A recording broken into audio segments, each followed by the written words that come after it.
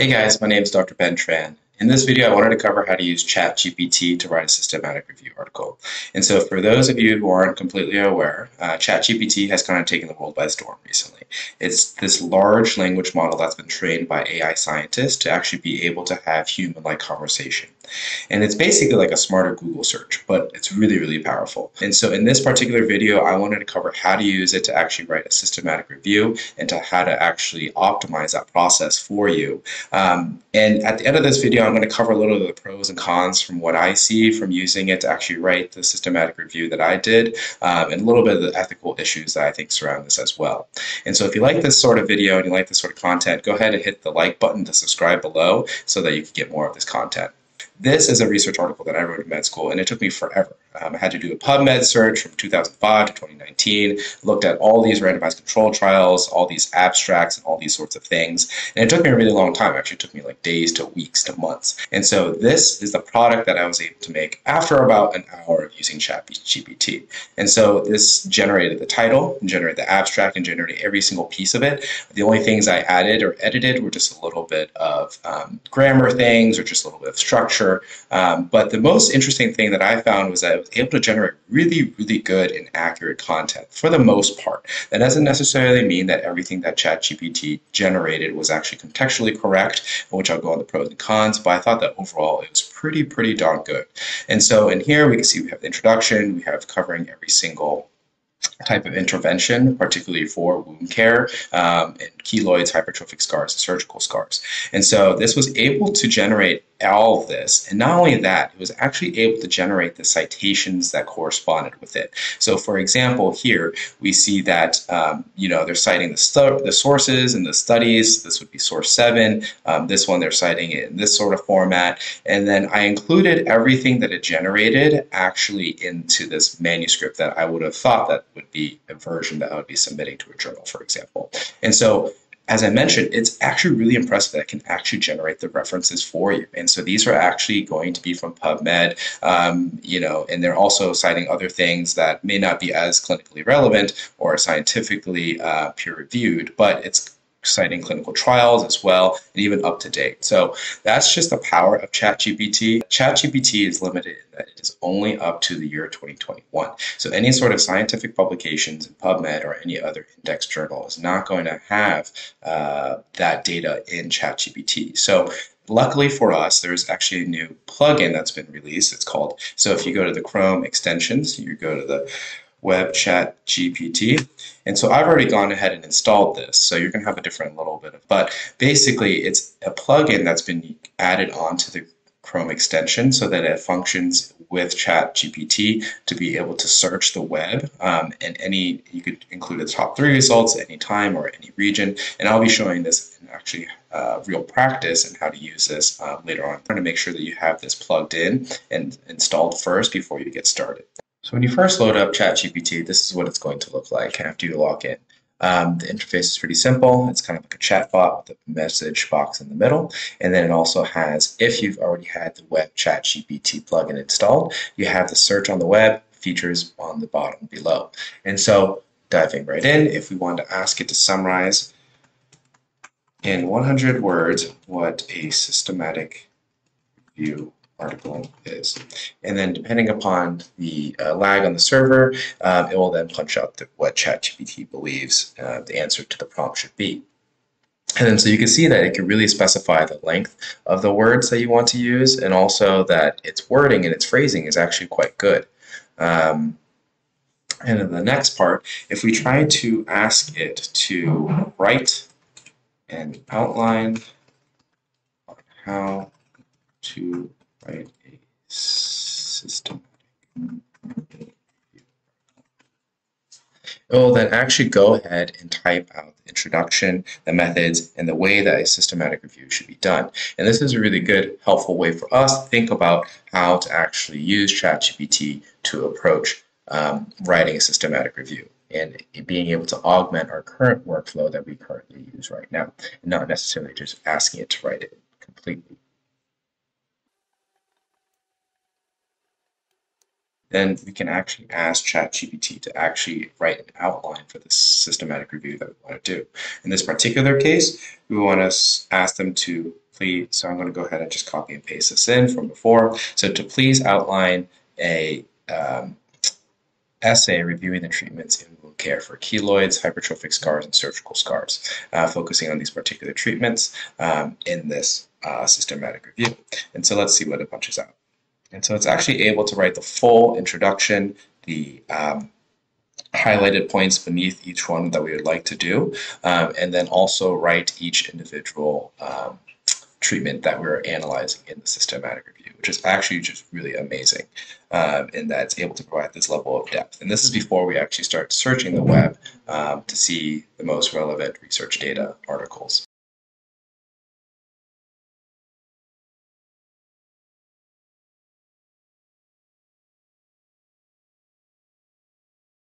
And then so now that we have this, all we have to do to actually go ahead and get started to write the actual contents, now that we have this background and introduction, is that we want to just take this information here and then just right here, please write the following, please elaborate, follow it, and then make it just paste that here, and let's see what ChatGPT is able to generate from that.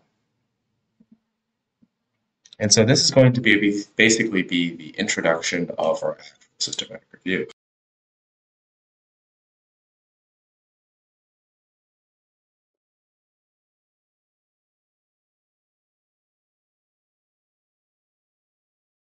And so now that we have all this actually all done, we can continue to do that for every single part. However, the most important part here is that whenever we're doing a systematic review, we're trying to review sometimes the most recent data that has been published within the past 1 year, for example. So that's where the WebChatGPT extension comes in. And so we're basically able to actually search the web. And so, for example, if we wanted to just do the next section, which is the use of silicone gel sheets, for example, in wound care and the effectiveness of this. And so if we write this and we say, please provide up to 3 publications published within the years 2021 to 2022 on. So I actually kind of surprised myself. I put in this prompt, please provide up to 3 publications published within the years 2021 to 2022 on the effectiveness of silicone gel sheets in this actual study.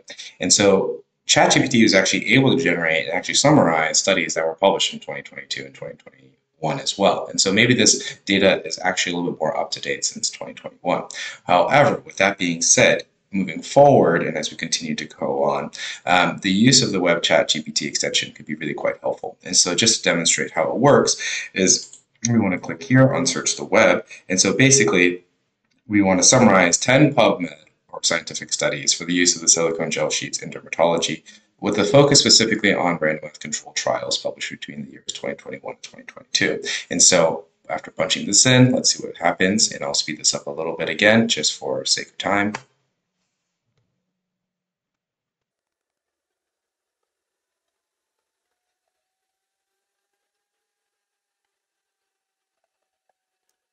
And so basically when we look at what it actually punched out is it did a web search and it was able to pull articles from PubMed and then also other journals and articles as well, and then also including Cochrane reviews. And then at the bottom here, it instructs ChatGPT to actually use web searches and then to actually write a summary using the citations above. Since it didn't do that, we can actually ask ChatGPT to then do this in a format with citations. And so in order to do that without searching the web again, we actually have to turn off the WebChatGPT extension so that we can write this.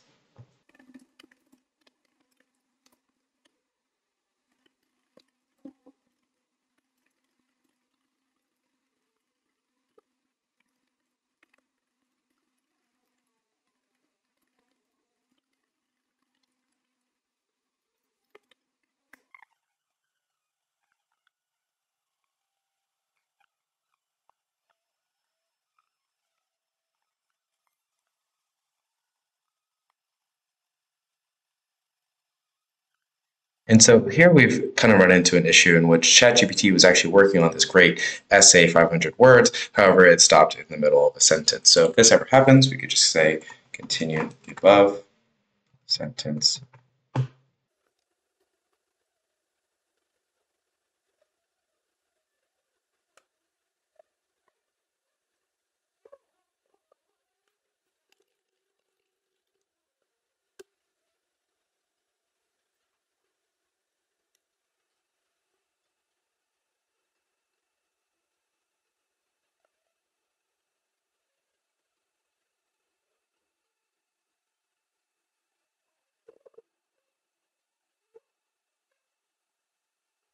While these citations aren't exactly exact, we can actually use these to then search it and look at them up in the actual Google search. However, also another way to get the citations is actually from here. These also are all the citations that were previously used. We can then start to write the conclusion. And so in the outline above, we also had a little bit that was copy and paste directly from the outline. Or remember the initial prompt that we had, which was to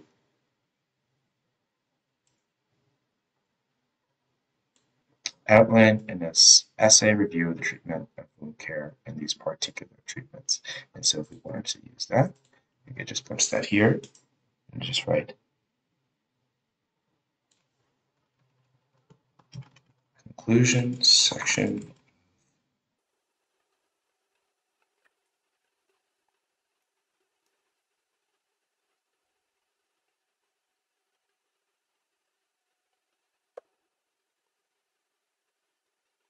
And so we can see here that again that this is a little bit on the shorter side, and maybe we want to use a future research section as a different one, looking particularly at the new web results. And so here we could just say elaborate on the above conclusion section to at least 300 words.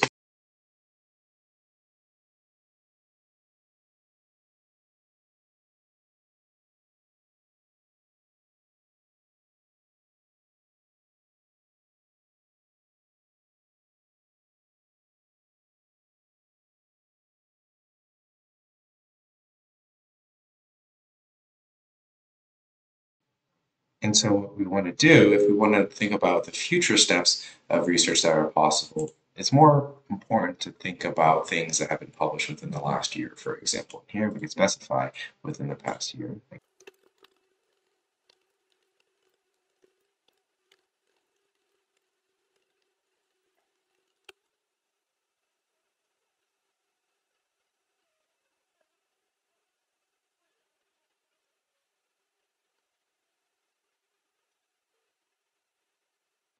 And so here we can see that it actually punched out some different treatment options that are being researched as well, such as injectables, botulinum toxin A, and also identifying genetic markers in keloid tissues and stem cell therapy as well. So now that that tutorial is over, let's talk a little bit about the pros and cons using ChatGPT to actually write a systematic review. And so first and foremost, it's a really, really big time saver. It rapidly accelerates your outlining process, your brainstorming, and also your writing. And not only that, it actually writes pretty professionally as well. It can also provide some new insights into data analysis. So while there's a lot of different publications, a lot of different studies that are being included in the systematic review, ChatGPT is actually able to tie some of these together in a way that I wouldn't have actually thought about. And not only that, whenever they're even looking at new research areas, for example, in the conclusion section, even if it's a Google search and it's punching out things like new treatment areas that I haven't even heard about, it's actually really quick in doing so. And even though it would have taken me a while, I could have done the same thing on Google. This is just a much faster way of being able to do it and a much more concise way. And so it is also able to elaborate on the limitations or the interpretations of these studies, which is already included in the text, but it can compare these across all the different treatment arms that we're looking at. So it doesn't also have to just do it at one, but also 5 different things, and it can do that all together really, really quickly. So I think that's a really good pro. And so some of the cons about using ChatGPT is first and foremost, it lacks customizability. And so whenever I'm doing a systematic review, I want to look at data that has been published in scientific studies that have been published within the last year, for example. And certainly as we go on from 2022 to 2023, just that is not built into ChatGPT currently. So we're unable to specify the years of publications that we really want going forward. And also this provides, while WebChatGPT is helpful and that provides a Google search, it doesn't search just PubMed and the clinical articles that we actually want. So sometimes it's pulling in blog posts that may not be scientifically peer reviewed, so that's not as helpful.